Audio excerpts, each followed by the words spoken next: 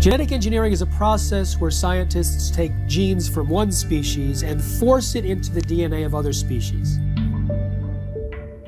Every single independent study conducted on the impact of genetically modified food shows that it damages organs, it causes infertility, it causes immune system failure, it causes holes in the GI tract, it causes multiple organ system failure. The whole concept of genetically modified organisms is throwing a monkey wrench in the life on this planet. What if we could produce more yield on the same amount of land, squeeze more water from a single raindrop, conserve natural resources while caring for the environment? Monsanto is the company that told us that PCBs were safe. They told us that Agent Orange was safe. They told us that DDT was safe, and now they're in charge of telling us if their own genetically modified foods are safe. The reason why we have 170 million acres of genetically engineered corn and soybeans and cotton and canola oil and sugar beets in the United States is because it doesn't have to be labeled. Because it doesn't have to be labeled. Because it doesn't have to be labeled. Because it doesn't have to be labeled.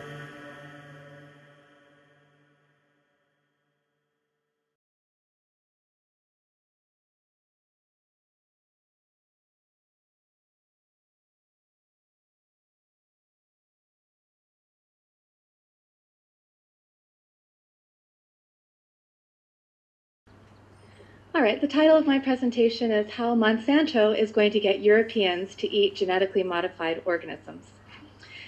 I saw this meme on Facebook. It's been going around the last few weeks. Monsanto loses in Europe, hooray! You may have seen this as well. And this came from a quote. Next slide, please. Monsanto has been telling Europe will only sell biotech seeds where they enjoy broad farmer support, broad political support, and a functioning regulatory system. Next slide. And then they said, we've come to the conclusion that this has no broad acceptance at the moment. So everybody was like, okay, we've won. They're pulling out. But for the record, Monsanto posted this on their website. They say, right now the media is flooded with reports that Monsanto has stopped the marketing of GMO seeds in Germany and the EU. This is not correct. So this is what Monsanto is up against, the many local and national bans on genetically modified crops around Europe. And they definitely are working very hard to overturn these local and national bans. They might be able to do this through the European Commission.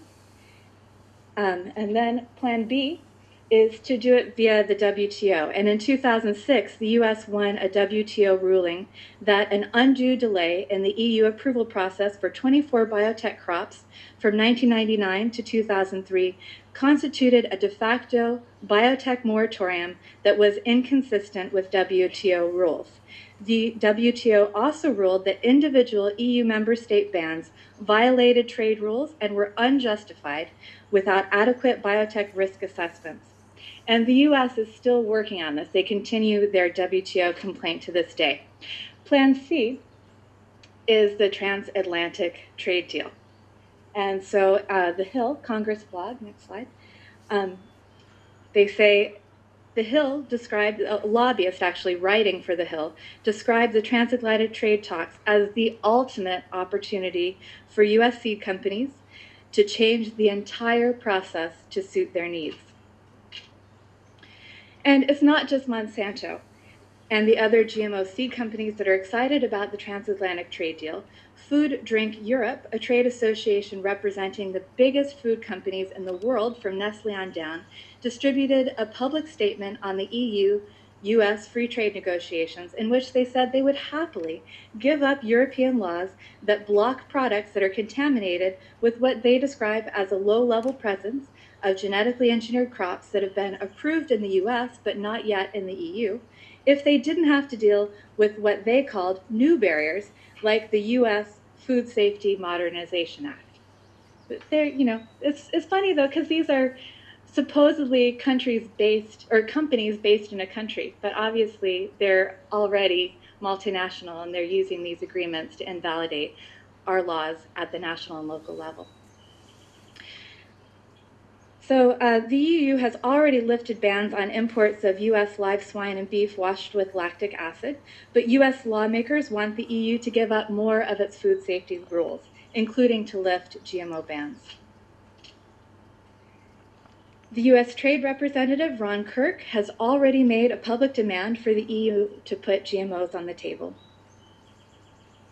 And then in the 2013 report on technical barriers to trade, which has been mentioned already, the USTR does list U.S. claims that the EU's biotechnology regulations have a detrimental effect on U.S. exports. And then, thanks to WikiLeaks and Food and Water Watch, we can also see how the U.S. State Department, what the U.S. State Department has been doing behind the scenes to help Monsanto and the other biotech companies. In 2010, WikiLeaks released a batch of diplomatic cables dating from 2005 to 2009. Food and Water Watch searched through them and found 926 cables from 113 countries that discussed GMOs and agricultural biotechnology. 38% of them were from embassies in U.S. member states. And so now we can read the State Department in its own words complaining about widespread consumer resistance to GMOs in Germany, and absolutely no demand from consumers or producers for biotech crops in Austria, and how hard they have worked to eventually wear down Hungary's resistance, and how disappointed they were when the public showed no signs of changing their minds about the ban on biotech corn there, and the effort that they're making to limit the influence of EU negative views on biotechnology. And we also know from WikiLeaks and Food and Water Watch that Monsanto has been helping embassy and USTR officials target their diplomatic efforts by providing information on which EU countries Monsanto feels are pro-biotech, anti-biotech, and undecided. The frightening thing, as we look at what could happen in this trade deal, is that not all EU countries have been unresponsive to US overtures. Even France, the embassy in France proposed hosting a conference highlighting how biotech can address food shortages in the developing world as a tactic to counteract France's negative public opinion of GMO crops. They felt that France would be open to that. They felt that Spain would be open because they cultivate more biotech crops than any EU member state, making it worth continuing to target and encourage acceptance of GMO foods in Europe. Romania was pressed to join the EU with its biotech industry firmly secured so that it could play an active role in the EU to preserve biotech options for farmers. The State Department urged Bulgaria to become a successful model and advocate of agrobiotech within the EU. And in 2008, Bulgaria did support a European Commission proposal to approve new genetically engineered crop varieties. The Czech Republic, in 2007, the Czech Republic supported approval of 2 genetically engineered corn varieties and genetically engineered sugar beets in the EU. And we also see State Department biotech strategy cables that reiterate the effort to continue to seek full EU compliance with the 2006 WTO ruling. In France, the U.S. Embassy has supported aggressive retaliation against WTO illegal trade barriers maintained by the European Union. And finally, who would be the very best person to negotiate the U.S. position? It is Islam Siddiqui, the chief agricultural negotiator for the USTR. Islam Siddiqui is currently the U.S. Trade Representative's chief agricultural negotiator, but prior to that, he was the vice president for CropLife America, the notorious lobbying group that represents pesticide and genetic engineering companies, including the Big Six, Monsanto, Syngenta, Bayer, BASF, Dow, and DuPont. Half of those companies are European companies, but they're represented by CropLife America. And CropLife is the group that infamously chided the First Lady when she planted an organic garden at the White House free of pesticides. Before working at CropLife, Islam Siddiqui was a chemical farming and biotech booster in Clinton's USDA. It was his bright idea in 1997 and 98, an idea rejected by the organic community, but the idea was to get GMOs, sewage sludge, and irradiation into the USDA rules on organic. And of course, to get his position that he currently holds at USTR. It did not help, or it did not hurt, that he was a very big Obama fundraiser.